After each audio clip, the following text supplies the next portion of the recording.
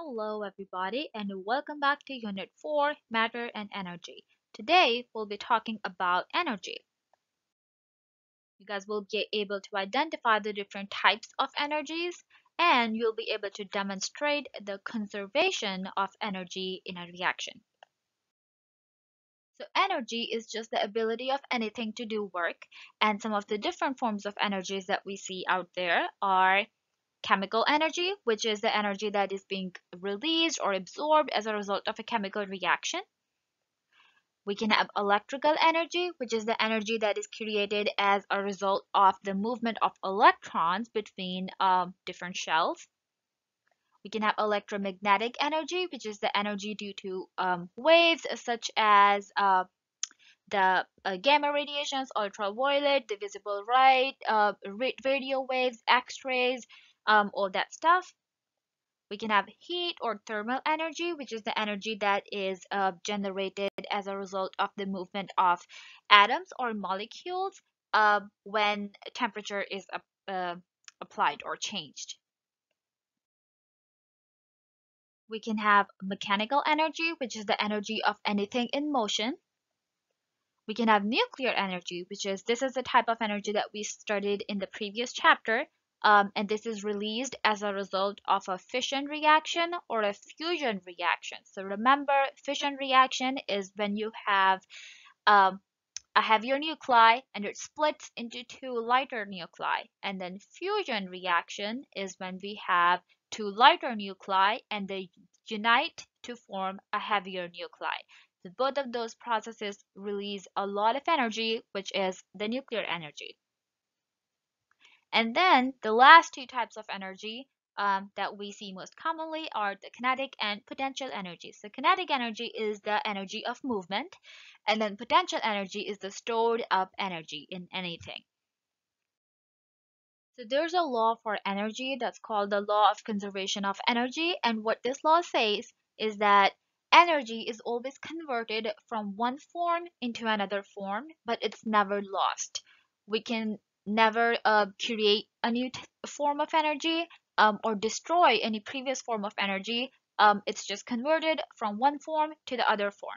For example, let's say you are trying to light up a match. Okay, so you are trying to generate that chemical reaction, and at that point, it has a lot of chemical energy. And then eventually, once the match is lit, now that chemical energy will be converted into thermal energy or heat. Another example of that law is the kinetic and potential energy. So potential energy, remember, is the energy that is stored up in anything. We are not, so when I'm just sitting here not doing anything, I have a lot of potential energy. A lot of my energy is stored. But when I get up, I start to walk or like do some activity, then that potential energy will start converting into kinetic energy. So for example, for both of these examples, for both of these pictures that you see on the slide, you see that when these two people are just standing there, that they're not doing anything, all of their energy is stored as potential energy. But once they start moving or once there's some action going on, that potential energy is converting into the kinetic energy because kinetic energy is the energy of motion.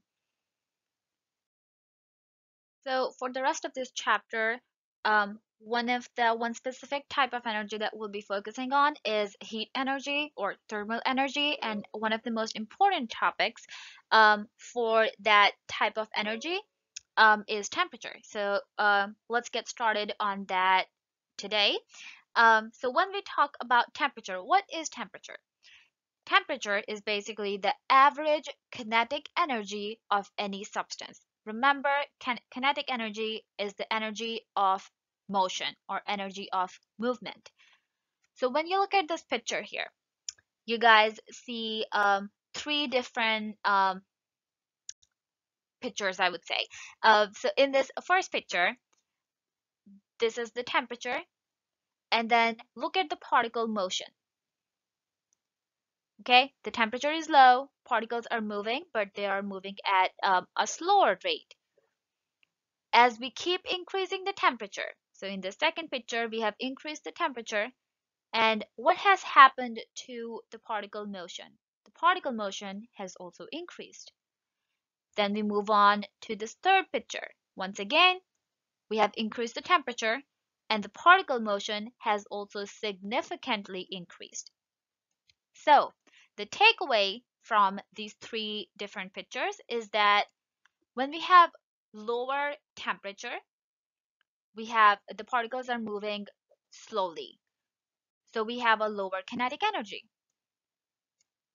And when we have a higher temperature, the particles are now moving faster. So we have a higher kinetic energy.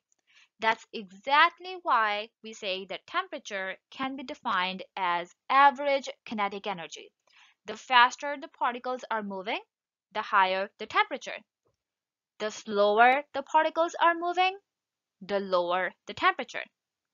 So out of the three states of matter that we discussed, solids, liquids, and gases, solids move, their particles move very slowly because they do not have a lot of room to move. So the maximum that they can do is they can vibrate on their own position, but they cannot go from one place to the other, which is why they have the lowest kinetic energies because their particles are not moving a lot.